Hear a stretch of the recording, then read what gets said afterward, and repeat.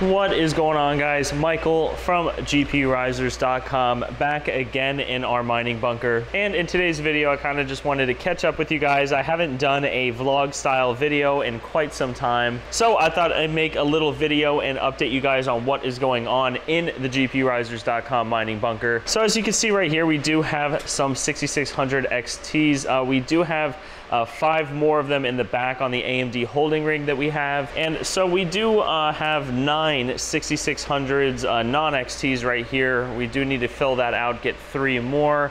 Our AMD holding rig did have a couple of them on there. We got some more in, so we went ahead and got a 12 card setup going for these. And that is kind of what's happening right now with the 6600 XTs. Like I said, we have 5 of them back there, and we have 4 of them that currently need to get up and running. So for this rig build, we are using a 1300 watt EVGA platinum rated power supply. I got 2 of these from the EVGA website.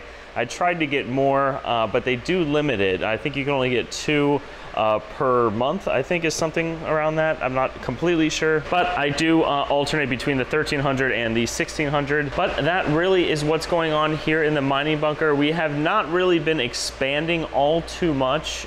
We do have in the back a RTX 3080 full hash rate build, and that one we've had for quite a while now. You guys did see the video of me switching over from the old white frame that we spray painted onto a new one, so that is up and running. We did swap the thermal pads on those, and those are running great. But we are having some heat issues again with these 3090s.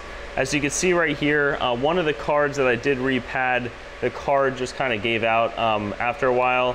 It looks like it wants to get going, but it just eventually stopped. Actually, now that I did flick that on, it looks like it's going now. I've tried that for days and never had success, but maybe it's just good luck filming. So there is one other card here that's thermal throttling. You can see on the back here, if you notice, you know, if you look down there, for instance, you see white there. Those are the GPURisers.com thermal pads, and up here are the black stock ones. I just got a little bit lazy. These were never really thermal throttling, so you know, they were kind of on the bottom of the totem pole of cards to repad. But we have been repadding tons of RTX 3070 Ti's. I still need to repad these 3, these 2. And we also have 12 RTX 3070 Ti's in the back of the bunker that are mining. And those, I think there's 5 Zotacs that I need to switch out. And of course, we do have the RTX 3090s here. These have not been repadded either. So I really have about 5 3090s that I need to repad, and about 1, 2, 3, 4, 5 RTX 3070 Ti's that need to be repadded. And of course the ones in the back, I'm not too focused on that right now. But the reason for not really expanding right now are really 2. One is power, and the second is the air conditioning system that I have in here. Now, it is pretty cool in here right now. The AC is running a majority of the time. It is a very high-powered AC unit, and I am having some AC guys come out to take a look. So those guys will be out to work on the AC. I think you can see right here we have AC coming out, and then up there we have the intake, and we have another AC venting out, and it's kind of just a bad layout. We do have drops here that are coming down. However, I think I'm going to have something kind of built out for on top of here. But the same direction that the AC is coming out, the AC is going right back in there, and it doesn't make a whole lot of sense. And when this was kind of getting like built out and everything like that, when I tried to explain what I was doing and everything like that, the guys just had no idea. But I do have an AC guy that actually has worked with other crypto miners. They're gonna come out and they're gonna let me know what they can do. But like I said, I can actually fit a couple more in here and be fine. I'm just trying to future-proof it. And speaking of future-proof, we do have 2 more PDUs. One's going here, one's going there. They should be in tomorrow.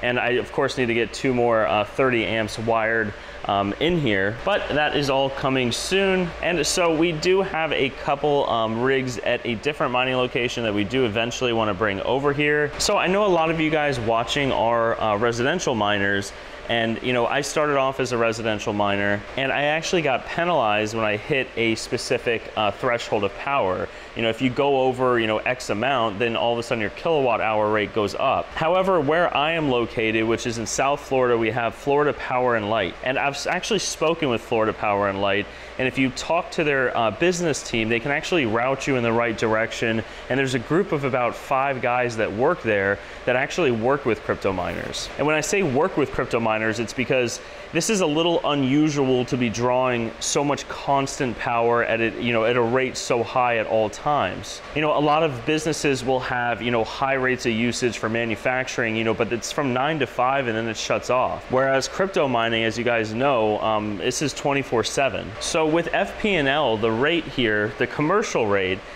is about, I want to say 10.5 to 11 cents, which that rate is really good compared to the rest of the country. However, if you can get it cheaper, of course, that is going to be something to look into. And so I did look into it, and I spoke with FP&L, which again stands for Florida Power and Light. It's our utility company here for electricity. And they told me if I hit over 25 kilowatts, which for reference, each one of these PDUs can kind of max at around 5.4. So 25 would be about 5 of these.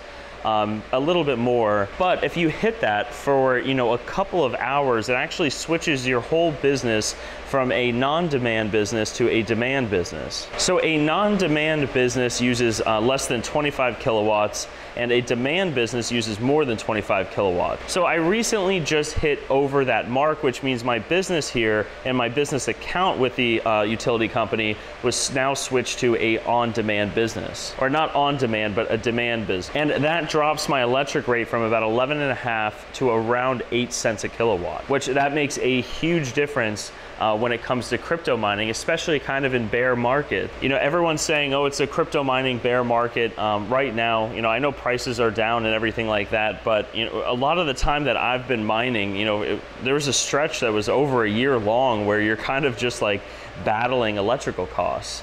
And that was me battling electrical costs in a residential area where my electric rate was about 13 cents a kilowatt. But these cards are still far, far away from being unprofitable with an electricity rate that I have here. But you know, if you're running in an area where the electrical rate is, you know, 30 cents, there are some places in the states that have that, then these you know, lower market conditions really affect you a lot more. But before I moved in here, I knew I had to hit that 25 kilowatt you know, power usage in order to, you know, be able to take advantage of the demand business rates. And so we're happy here at the bunker that we got that, and that is why we are going to be getting 2 more PDUs hooked up here. As I said before, just need to get the electrician out here to do it. But that said, guys, I just wanted to give you guys a little bit of an update and you know, hopefully some useful information. You know, if you have a large amount of graphics cards running and you're using a lot of power, I would definitely check out and even call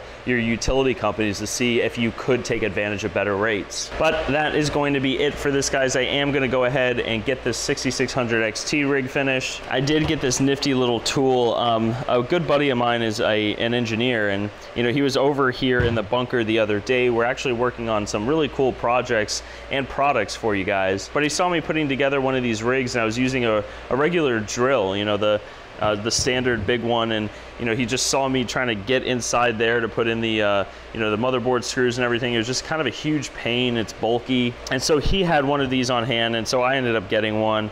This one's by DEWALT, but I think other companies make them. But it's a screwdriver that's kind of like a gyroscope, where you can press the button on the back and kind of tilt it that way or tilt it that way. So it's like, and the slower that you go, the slower it is, and it can speed up. This thing has just been amazing building frames with it. I'm sad to say that this is the first frame that I built with it, and I did all of those the other way, but I am glad I got that tool. I will drop a link down below for this. I think that they're back ordered. I went to like 2 or 3 Home Depots and a Lowe's. They didn't have them, so I just ordered it on Amazon and I waited, but it is well worth it. I am definitely going to be using this for projects around my house. But other than that, guys, I think that's everything. I am going to actually be doing the studio right here. I know I mentioned in one of the other videos that I was going to do it in the front, but you know, because it's kind of loud in here, and you can probably hear it with this mic. Maybe it gets better as I go over there, but the mic that I'm using is just a really bad mic. So I saw a couple other YouTubers that use these Rode mics. I think I'm gonna grab one of those because they're near machines like this, and you don't really hear the feedback from it. So I think that that's going to be the route that I go. But I hope you guys are enjoying the content. As we've said in our other videos, we do have a Discord now. We almost have 500 members in there, and we have 2 dedicated Discord mods that are there to help you guys out if you need anything, or if you have an order with us and you have issues with your order, you can create a ticket right on Discord, and we'll have our support staff reach out to you right away. But on our Discord, we also are hosting giveaways. It is much easier to host the giveaway on Discord than it is here on YouTube. So once you join it, you can hit the giveaway tab and you'll see ongoing giveaways.